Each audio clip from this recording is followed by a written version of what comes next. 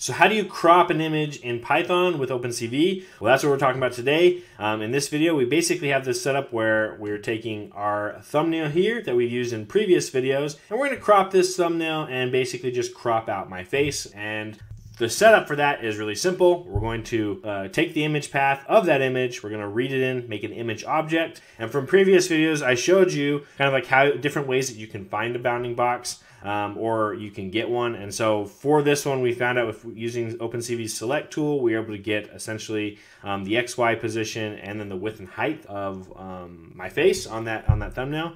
And then if we run this right now, we essentially just get the program that pops this up, and now we just need to add the pieces that cuts out my face to give us that, or to crop out my face and give us kind of the region that we're looking for. So without further ado, let's hop right in and start coding. So cropping an image with OpenCV in Python is actually really simple due to the image, or due to slicing essentially, that we can also not only do with like people have seen with like I've showed with lists, but you can also do that with images. And to show that essentially, you know that a cropped image is essentially made up of, like we had here, we had our bounding box information, and it's made up of an upper left point and a bottom right point. And if we know that information, we can utilize slicing through our image object right here to create our, our region of interest, which is what is typically referred to as. So let's go ahead and let's create our points that we need. So the first off, we need our X and Y point, or two X and Y points. So if I say top left, left is going to be, and we know that's going to be our X and Y, based off of the previous video that I did, where I showed you like this information right here was gathered using that select tool, which kind of goes off of that top, or off that top left, and then when we drag it down to that bottom right, it then tells us, hey, you started at this point, and then you went this width, and then this height. So that's what we're using to create these 2 points. So there's our top left. Now our bottom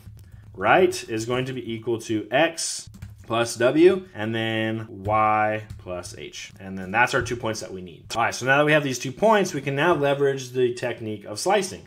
So if you're familiar with slicing with lists, you know that oftentimes you can take your object or your list, and then you can do the brackets and then do a colon, and then whatever you put at the front of this, it'll go start from there and then go up to an index.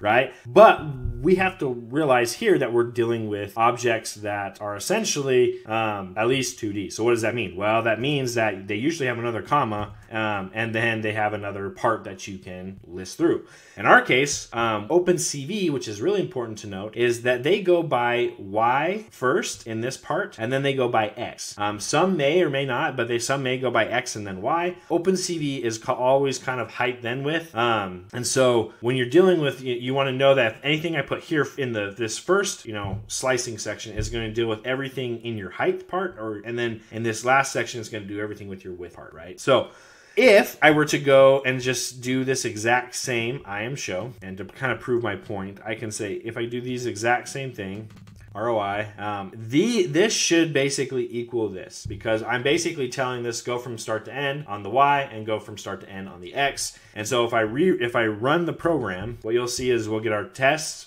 one, which is basically our original image, and then I hit a key on my keyboard, and now you see the ROI one, and that is basically the exact same thing, exact same size and everything. It's because this syntax here is the same for an image is the same as if you just had had like we did here where we read in the object into this variable. Like using slicing, that's the same. So now that we have that information, we can leverage this to create our ROI, or our region of interest, or our cropped image.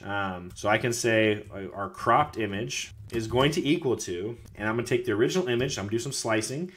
And so now we need to go with the Y's first, right? And so we know that bounding box for what we said is going to be equal to the Y of our top left corner all the way up to the Y of our bottom right. So I can go and do something like top left, and I can say 1 at the index of 1, because that's going to give me that, all the way colon to my bottom right of the index of 1, right? Because that's where our Y's are at. Now I do a comma, and now I'm dealing with the X's. So if I'm dealing with the X's, I'm going to say the top left corner, and I'm going to say of 0, and then I'm going to say all the way, I'm going to use the slicing to the bottom right of our of 0, because that's where our X values are, right? So what this is doing is saying going from X all the way up to X plus W, and then this right here is Y, or Y value, all the way up to Y plus H, and then right here is X with the colon all the way up to X plus W. So that's our cropped image. Now, if I were to run this and put this, and now I'm going to show the original, when this program runs, it should run the original image first, and then I have to hit a key, and then when I hit a key, it should pop up that cropped image of the face, right, in that thumbnail. So go ahead and run this.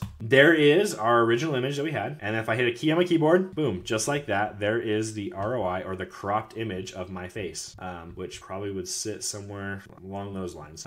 So just like that, that is how you can crop an image using slicing. Essentially, just find your top. The algorithm's kind of simple. Find the top left corner, find the bottom right corner, and then from there, leverage image slicing to get your cropped image of that section in the image that you want to crop. So if that provided value, please hit that like button. If you have any questions more concerning this, please leave them in the comments below. If you have any additional questions about any other programming things or basics or whatever that you're looking to have answered, I do have a Google form that should be linked down in the description below, where you can fill that out with your specific question, which helps me understand kind of the content and the things that you guys are looking for. And then I'll go ahead and try and make specific videos related to that. So if you have any questions, please fill that out. Otherwise, also leave them in the comments. And until next time, keep on programming.